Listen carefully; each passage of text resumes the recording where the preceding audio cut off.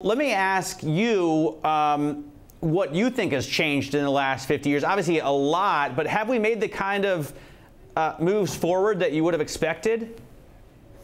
Yes, I think so, but I think as a man who's 51 years old, I probably thought we were in flying cars by now, but that hasn't happened, Brent. From a satellite perspective, though, I think there is real change. Yeah, from our perspective, we can now monitor the supply within the commodities markets on a virtually real-time daily basis. And that is transforming the way we're understanding the data. I mean, to put that in context, monitor, it's not just satellite. It's also got to do with aerial, it's got to do with drones. When we talk about measuring, we can now measure to the square meter outside a mine. And that means we can look at the inputs and the outputs and predict what the production levels are going to be out of that mine. Also, the other element of measure, which is looking at the physical assets. We're talking about the lorries, the cars, the people. And you have mines that are slowing down, coming back on, et cetera, et cetera. And that's something we can now monitor on a daily basis.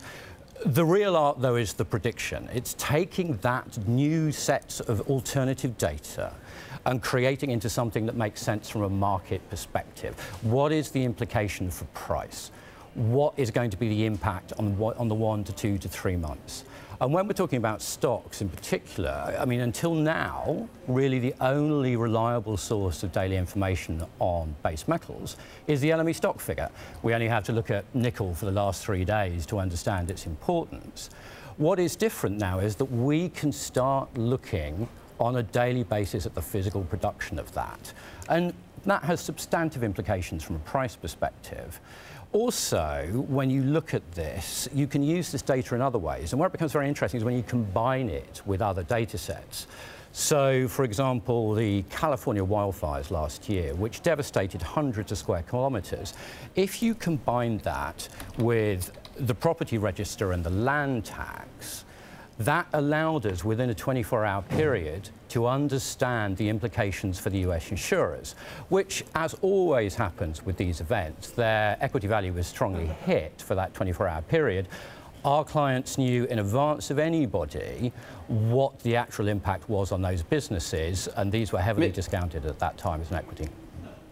Mitchell, how do you deal with the privacy issues, which surely must be a concern? I mean, you can be up there all around the world with dozens of satellites. How do you deal with the issues that you can see what we're all doing?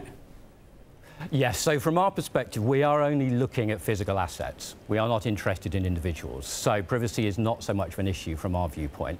We're about the physical movement of trucks. We're about how tall is your pile of cathode, how tall is your pile of iron ore. So from a privacy perspective, that is not an issue for us.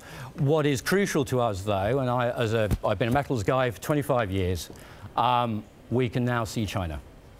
And that is fundamental from a supply and demand perspective.